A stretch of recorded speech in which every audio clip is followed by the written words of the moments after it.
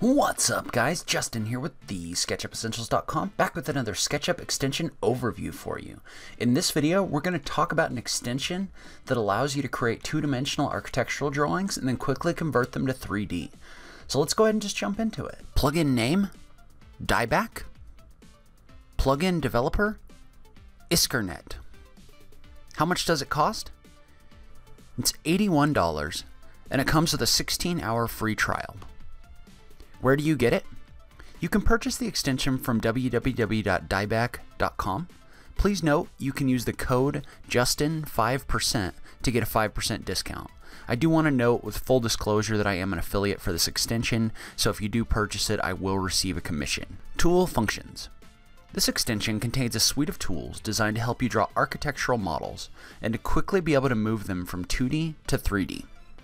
You can quickly generate walls, doors, windows, stairs, and other items in 2D. You set the widths and heights of your walls as you model them, as well as the sizes of your doors and your windows as you add them. You can also import furniture and other components from the 3D warehouse to place them into your model.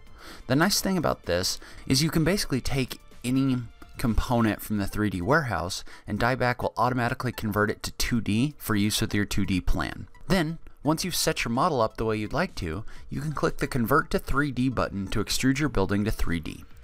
Plus, if you ever want to take your building to layout or something like that, you can click the Convert to 3D button again to take it back to 2 dimensions. The nice thing about the way this extension works is how quickly you can create all these different plans. So I found it to be fairly easy to come in here and add things like walls, doors, and windows. It's a little clunky getting the components into Dibac because you do have to save them to your computer and then import them that way.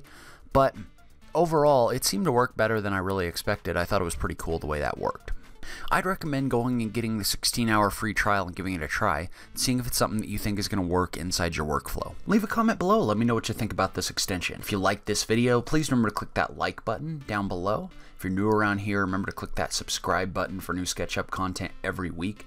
If you like what I'm doing on this channel, please consider visiting my Support Me page at TheSketchUpEssentials.com/support to support the show. As always, thank you so much for taking the time to watch this. I really appreciate it, and I will catch you in the next video. Thanks, guys.